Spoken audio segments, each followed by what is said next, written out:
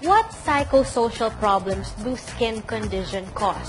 Well, skin conditions can reduce quality of life, defined by the World Health Organization as a state of complete physical, mental, and social well-being. And this can often be attributed to feeling pressured to look normal or comply with the social standards. Many people with skin conditions experience decreased sense of body image, have lower self-esteem, avoid situations where skin is exposed, feel anxious about people judging them, withdraw from social interactions, and have sexual and relationship issues, and feel shame and disgust about their appearance. Si Miss Vicky Milagrosa, she's been diagnosed with psoriasis in one of the medical centers here in Metro Manila way back in late 2014. Now, one of my patients was able to get in touch with her. She referred Miss Vicky to me.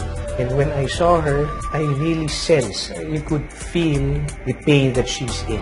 Makati. Tapos, basta ko sa saan siya lumalabas hindi na ako makakali kasi hindi na rin ako makapag-short. Hindi na rin ako makapag... Nalala mo yung hindi ka makalakad? Oo, yung may one time po na nasa overpass na biglang sumakit yung paa ko na hindi ako nakalakad na halos may 30 minutes yata ako nakatayo lang doon na hindi ako makalakad kasi sobrang sakit. Hindi na ako makaharap sa tao, hindi na ako makalabas ng bahay, nasa loob na lang ako, umiiyak ako.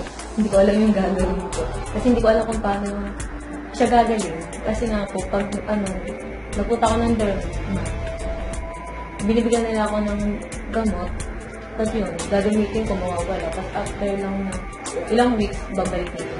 Pag lumalabas ko ng bahay, halos lahat pati yung mga bata nakatingin sa akin. Yung halos, kahit nakalagpas na ako, tinitigtigan pa rin nila. Mapapatungo na lang ako, hindi na. Parang pag ako naglakad sa bahay namin lumabas, nakatungo lang ako, hindi ako maharap. Saka hindi ako yung nakikipag-usap ng kayo kayo. The real cause is unknown. Wala silang family history. All I know is she's under a lot of stress, work. Now, there's a soap and cream that beautify, protect, and promote skin improvements for all types of skin diseases. Omnifresh Plus Antibacterial Soap and Omnifresh Plus Antibacterial Cream. Proven to control psoriasis, improve numerous skin disorders from eczema, seborrheic dermatitis, acne, and many more. Noong first na tinry ko yung soap, medyo mahapdi siya.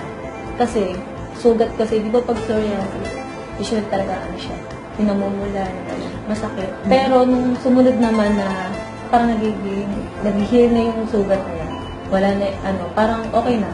Okay na siyang gamitin, parang may parang wala na. We created a lotion for her as a leave-on product. And 3 days after using it, we texted each other, we called each other, Doc, ang bilis. So it was very encouraging for our group, and I applied it to several more of my patients with similar results. Ngayon, smooth, flat, hindi na mapula. I saw a picture of her bago siya nagkaroon ng psoriasis. Ganun na. Ganun. I'm very happy for her. Sobrang thank you kasi parang kumbaga kahit pa paano bumalik na sa confidence ko na nakakalabas na, trabaho na ako, nakakapag-apply na, nakakatingin na ako sa tao na eye to eye, hindi katulad dati na nakatungo lang po kasi nahihiya ako. It's organic and it's working. Bottom line is, it's working for many people. Pati ako, tuwang-tuwa sa magandang resulta ng Omnifresh Plus Soap and Cream kay Vicky. O kaya naman, kung matagal na kayong pinahihirapan ng sakit sa balat, why not try the Omnifresh Plus Antibacterial Soap and the Omnifresh Antibacterial Cream? You just have to wash the infected area with the Omnifresh Plus Soap, pabulain ito at ibabad at 3 minutes. Pagkatapos ay banlawan ng mabuti. Patuyuin ng mabuti and then apply the Omnifresh Cream.